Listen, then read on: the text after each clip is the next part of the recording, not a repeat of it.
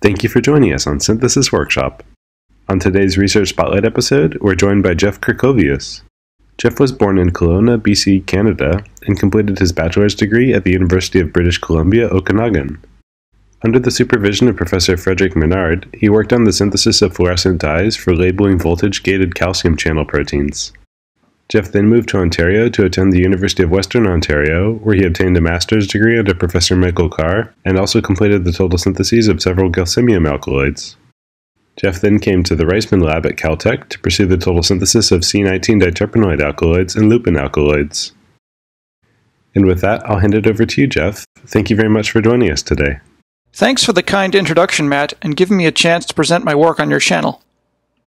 My work is focused on the total synthesis of lupin alkaloids. Now, lupin alkaloids are based around a quinolizidine core, and they can come in bicyclic, tricyclic, or tetracyclic motifs. Two of the most famous members of the tetracyclic lupin alkaloids are both matrine and spartine. Matrine has been shown to have some really interesting broad biological activities, and spartine has been really useful for chemistry for asymmetric deprotonations. This chemistry was well developed by Peter Beek back in the 1990s. Due to the utility of these alkaloids, we were interested in pursuing a total synthesis of them.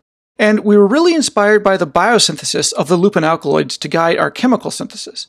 And in the biosynthesis, it's thought that two equivalents of piperidine imine are cyclized together with lysine and through a divergent pathway give access to either spartine or matrine.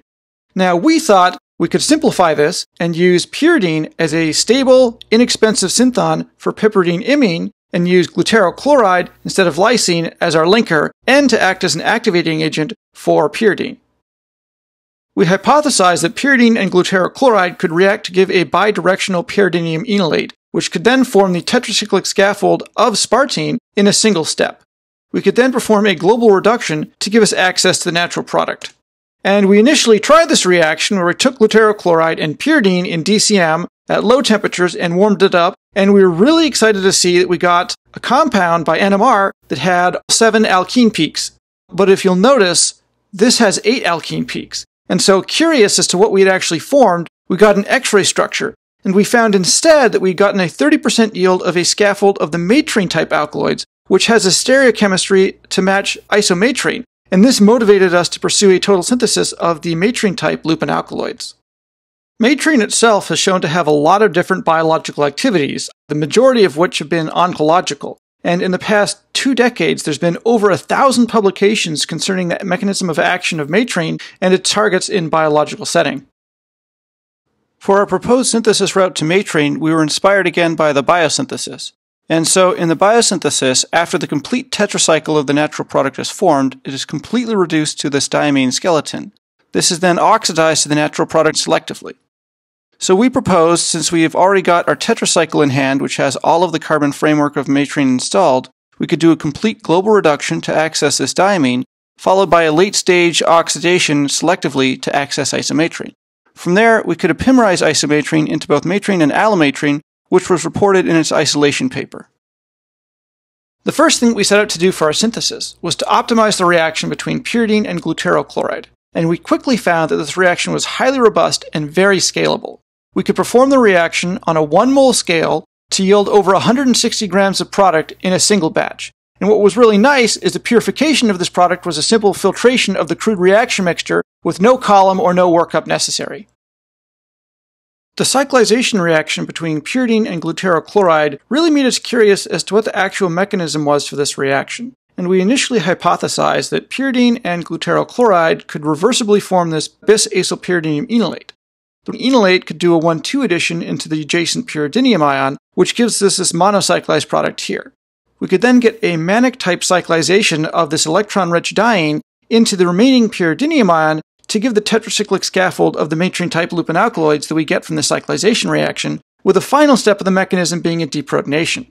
Now, by NMR, the major species at 25 degrees Celsius was this monocyclized compound, and the major species at negative 40 degrees Celsius was this bis-pyridinium, which proved that our mechanistic hypothesis was probably on the right track.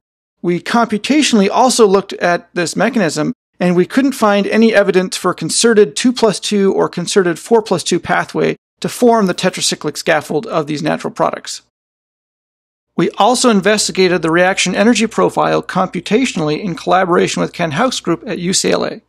Our starting point was the acylpyridinium enolate, which went through a syn-boat transition state to give the cis monocyclized compound as a lower energy intermediate than the trans monocyclized compound. The transition state energy difference between the trans and cis monocyclized compound was only 1.5 kcals a mole, and by NMR we did see the formation of some of the trans monocyclized compound. Next, the cis monocyclized compound underwent the second cyclization to give the protonated all-cis tetracycle, which was nearly 10 kcals a mole higher in energy than the trans tetracycle. Interestingly, however, was that the final deprotonation step had the highest energy barrier and was therefore the selectivity determining step for this mechanism. This was also supported by the lack of any other isomers isolated from this reaction. And by NMR, we could see that while the trans monocyclized compound was formed, it was also consumed during the course of the reaction due to the reversible nature of its formation. With a tetracyclic scaffold of these natural products in hand, we then turned our attention towards developing reduction conditions to access the unfunctionalized diamine. We initially found that we could perform the hydrogenation of the tetracycle using 1 mole % rhodium on carbon to give us access to the bis-amide in an 87% yield. Our first success at reduction of the bis-amide to the diamine occurred with iridium catalysis, which gave a 37% yield. Interestingly, when we switched to lithium aluminum hydride in an attempt to boost the yield, which is a more canonical reduction agent, we only got a 36% yield of the monoreduction product. And it wasn't until we heated the reaction up to reflux that we were able to get a 42% yield of the desired diamine. Allane proved to be the most successful, giving us a 68% yield of the desired diamine, and we found that we could do the hydrogenation and then subsequently the allane reduction, and then perform a purification at the end of this entire sequence to give 60% yield of the desired diamine via recrystallization of its hydrogen oxalate salt. We could also perform a tartrate resolution to give us over 90% EE and 24% recovery of the diamine. Now that we had the desired diamine in hand, we wanted to perform a selective CH oxidation to access the natural product isomatrine. And we figured that this would be a challenging step, and spoiler alert, it was. In the biosynthesis of the Matrine-type Lupin Alkaloids, it's been shown that this diamine skeleton is selectively oxidized to the natural product. So we thought, perhaps an enzyme can do this oxidation. And it's not known in nature what enzyme this is, but we thought maybe it was a P450 enzyme. So we teamed up with an Arnold group to evaluate their library of P450 enzymes, and we were surprisingly disappointed to find that over 180 different enzymes didn't give any reaction hits at all. Due to the failure of enzymes to give us any sort of product whatsoever, we thought that this process could occur aerobically in plant leaves. And there's plenty of oxygen and light around for this process to occur. So we tried to treat our diamine with singlet oxygen, but unfortunately we got undesired site selectivity along with epimerization. And both experimental and computational evidence support that the carbon-hydrogen bond at C6 was the weakest CH bond, and that the DFT-computed CH-IR stretching frequencies was actually a predictor of site selectivity in these and related diamine systems. Next, we turned our attention towards photoredox chemistry, and we thought that we could form the amine radical cation at the less sterically hindered nitrogen atom, which can undergo ready loss of hydrogen followed by trapping by an oxidation reagent such as oxygen gas to give us the natural product. Now, we initially tried out these conditions using a deuteration reaction in order to evaluate the site selectivity, but we started to see new spots by TLC, which was odd, as we weren't expecting to separate isotopologues by any sort of chromatography.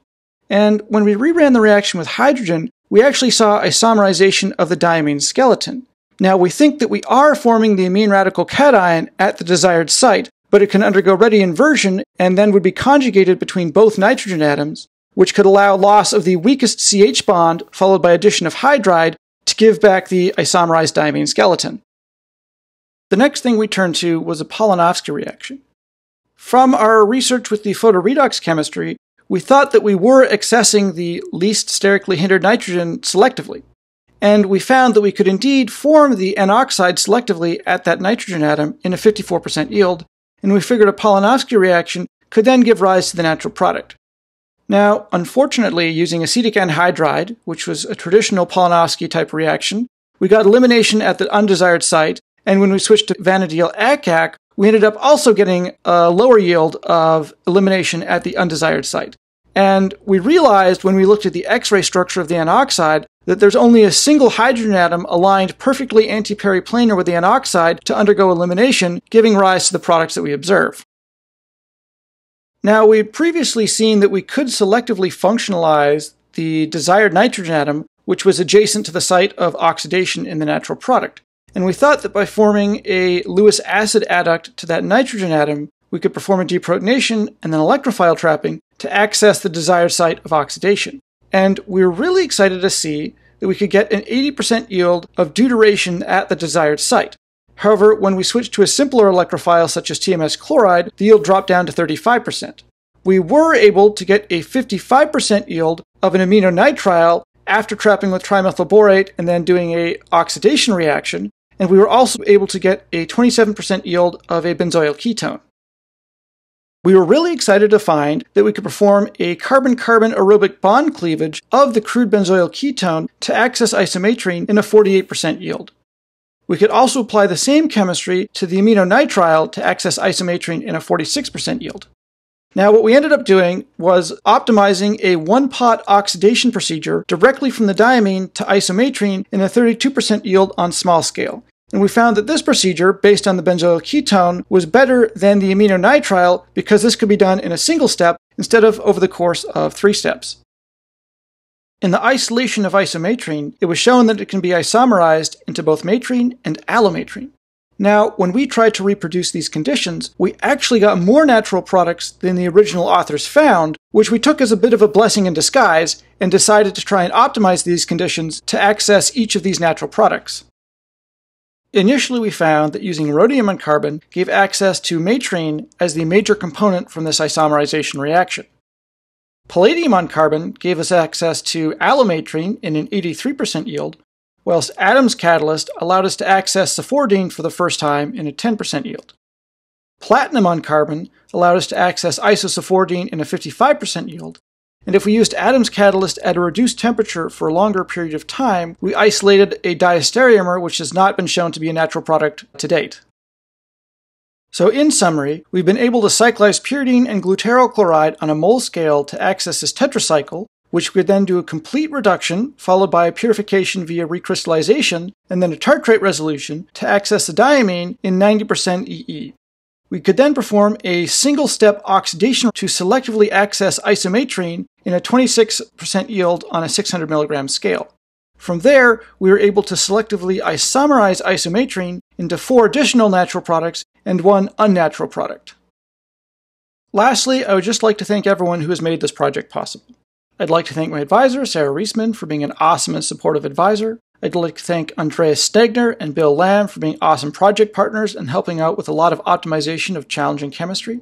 I'd like to thank David Miller and Francis Arnold for helping screen P450 enzymes in their library of enzymes. And I'd also like to thank Ken Hauk and Anita Turlick for their work on the computational investigation of the reaction energy profile. And lastly, I would just like to thank all of you for listening.